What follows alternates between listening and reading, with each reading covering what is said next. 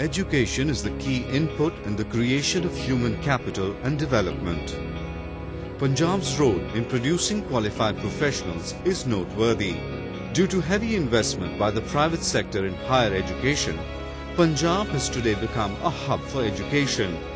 Apart from Punjab Technical University, which has a vast network of colleges all over the state, many private institutions have also become popular among students from all over the country. One such private university, located in Jalandhar, has 24,000 students from 25 different states on its rolls. Rohit and Vivek Pandey are from Uttar Pradesh in North India and are pursuing a degree in B.Tech.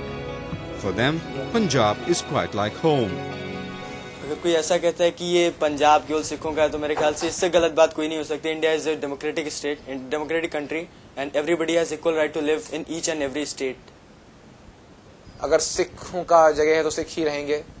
Basically well should not be discriminated on the basis of caste.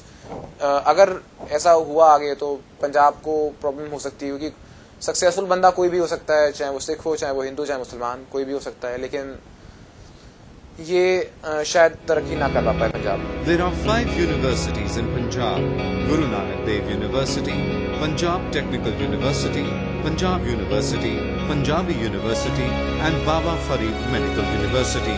As it is a hub for non-resident Indians, several international educational institutions such as Cambridge University of London have a presence in Jalandhar. Education has no boundaries and there are no restrictions on any student on the basis of caste or religion in Punjab. Punjab belongs to Sikh as much as the rest of the country belongs to Sikhs, and similarly as all the people from the rest of the country, they have as much stake in Punjab as in any other section.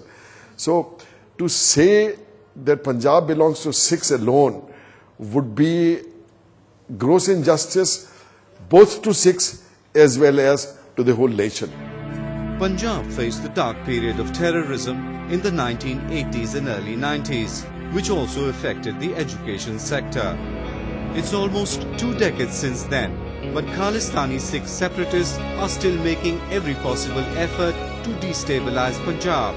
Their motto is divide and rule. Punjab has always been in the forefront of national integration. They have fought for the Punjabis, including Sikhs, fought for national independence. They have been in the forefront of defending the frontiers of India. So how can they let India suffer? And if Punjab suffers, India suffers. If India suffers, Punjab suffers. So we all have to live together and we have to grow together.